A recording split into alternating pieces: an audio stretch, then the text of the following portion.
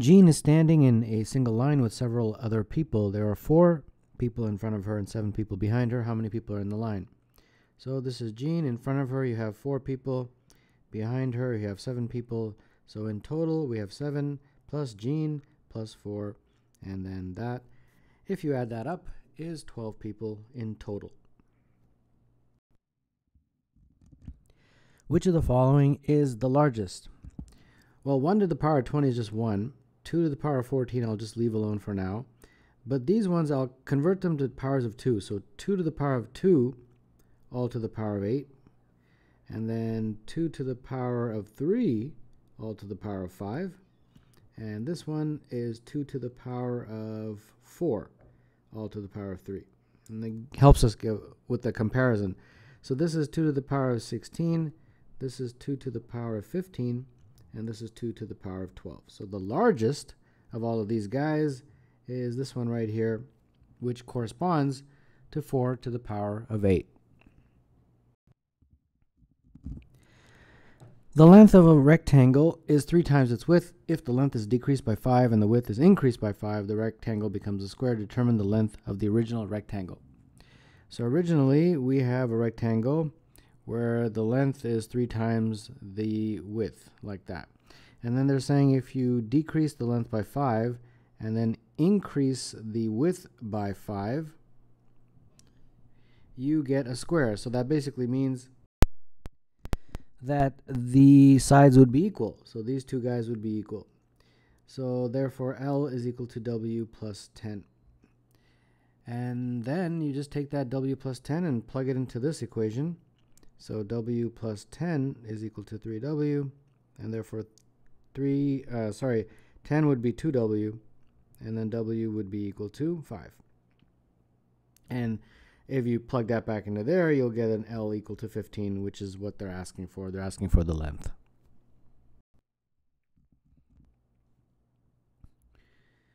In the diagram, AFC angle is 90, D is on AC, angle EDC is 90, CF is 21, AF 20, ED is 6. Determine the total area of the quadrilateral AFCE.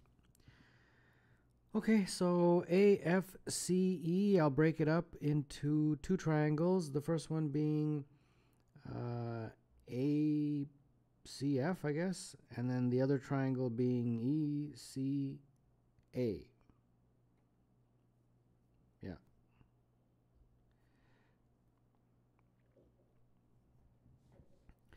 Okay, so ACF, that's 1/2 base times height, so that's 1/2 times 21 times 20, so that's pretty straightforward. And then ECA, again, 1/2 base times height. The base is going to be AC, and the height will be 6. So all I need to do is figure out AC, and I should be able to solve this. Well, AC I can get with Pythagoras. That's just AC squared is 20 squared plus 21 squared. And when you solve for that, you get AC equal to 29. So then you take that 29 and sub it into there. This is going to be, let's see, 210, I believe, plus 1/2 times 29 times 6. And when you crunch out all these numbers, you'll get 297 as the total area of the quadrilateral AFCE.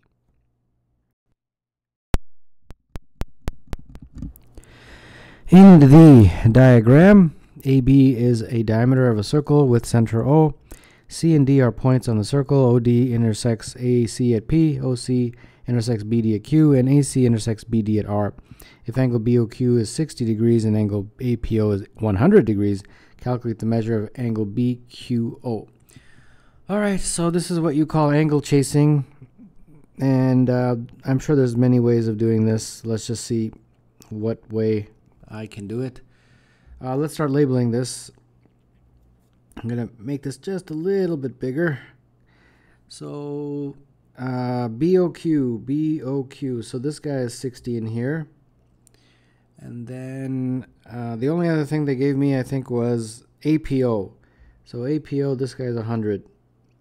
And I think that's it. That's the only thing they gave me. So what am I trying to figure out? BQO. BQO. So this angle in here. So I'll just call that theta. Okay. Oh boy. So how do I do this? I think just use the simple triangular method, right? The angles of a triangle add up to 180. So this guy in here would be 120 minus theta. And then I'm going to have to introduce some variables sooner or later, so I'll put that as x, and then this guy in here would be 80 minus x.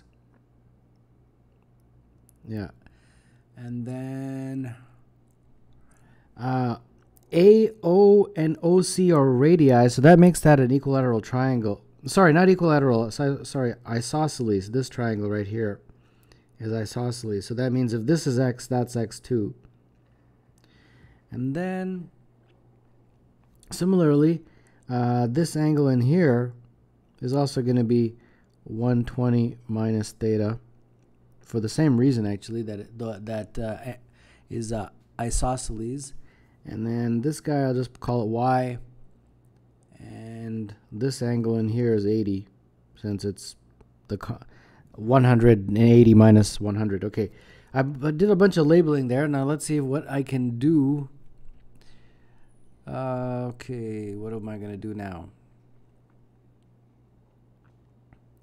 Well, let's start with triangle DOB. And in that triangle, we have angles 120 minus theta plus y plus 60 plus 120 minus theta.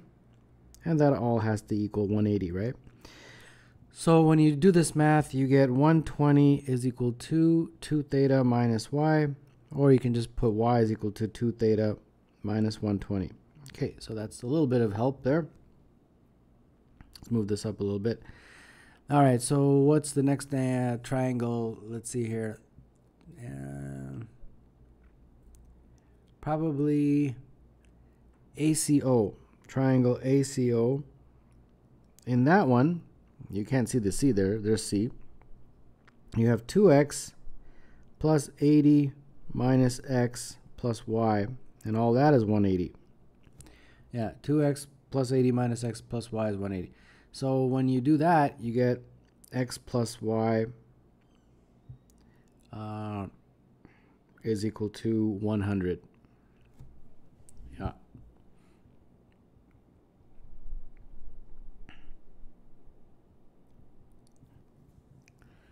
Okay. And then I'm going to use the whole line. These guys right here, these guys right there all add up to 180.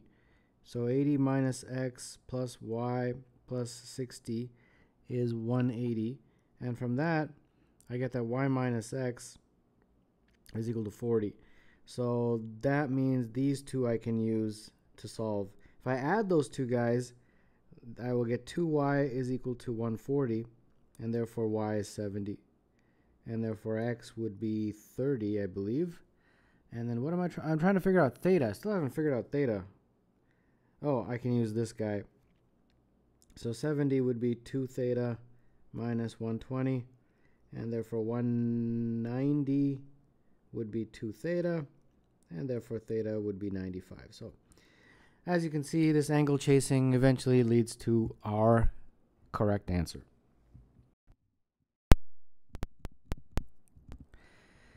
Integers can be written in bases other than the usual base 10. For example, the notation 2357 stands for the base 7 representation of the integers 2 times 7 squared plus 3 times 7 plus 5, which equals 124 in base 10. In general, if x, y, and z are integers between 0 and b minus 1 inclusive, then x, y, z to the base b is xb squared plus yb plus z. Find all triples x, y, z for which x, y, z base 10 equals 2 times x, y, z base 7, where each of the x, y, z comes from the list 1 through 6. All right. So x, y, z to the base 10 is equal to 2 times x, y, z to the base 7. All right. So let's expand this. This is going to be x times 10 squared plus y times 10 plus z. And that is equal to 2 times x times 7 squared plus y times 7 plus z. So this is 100x plus 10y plus z, and this is going to be 98x plus 14y plus 2z, I believe. Okay, put everything on one side, and we're going to get 2x minus 4y minus z is 0. Okay, that's pretty good. And where do I go from here? Okay, well, I'll put the 2x on one side and the 4y plus z on that side. Yeah. Okay, so this side is even, obviously. Anything of the form 2 something is even. So this side has to be even also. 4y is already even. That guy. Since it's a multiple of 4. So that means this has to be even in order for this equation to be valid. So that means my value of z, since it's coming from there, can only be the even guys. So let's make a table, x, y, and z, and let's see what we can get. So I can only choose values that are even. So that would mean 2, 4, and 6. So the only values of z that can work for me. So that narrows it down a little bit. But I still got to do some work here based on this equation, or based on this equation, whichever equation you want to use. Same thing. Okay, so let's start with 2. When z is 2,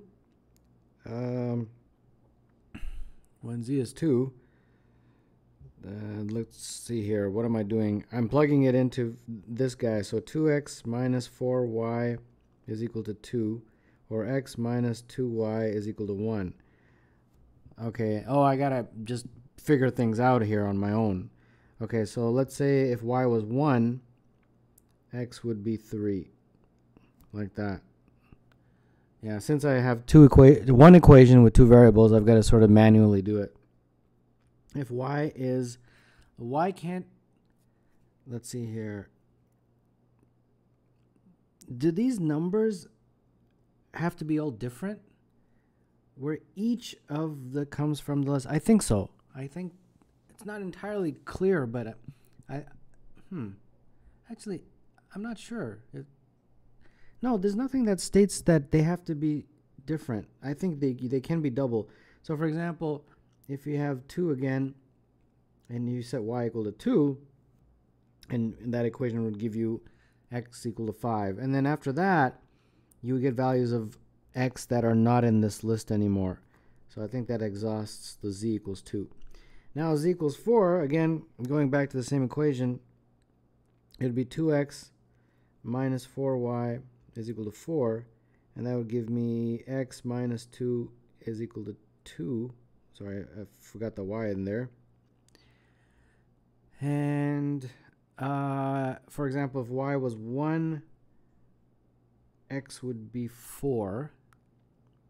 And if y is 2, x would be 6. And I think that's it in terms of being able to get numbers that are only in that list. Okay, if z is 6, then it would be 2x minus 4y is 6. So x minus 2y is 3.